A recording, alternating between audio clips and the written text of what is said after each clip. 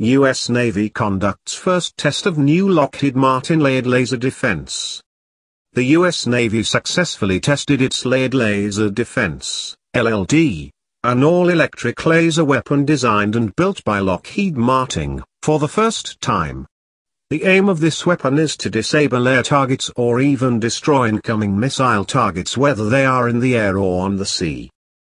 The layered laser defense was part of a recent test sponsored by the Office of Naval Research at the U.S. Army's High Energy Laser Systems Test Facility at White Sands Missile Range in New Mexico. The demonstration was a partnership between the Office of the Undersecretary of Defense, Research and Engineering, and Lockheed Martin. Laser weapons provide new precision and speed of engagement for naval warfighters.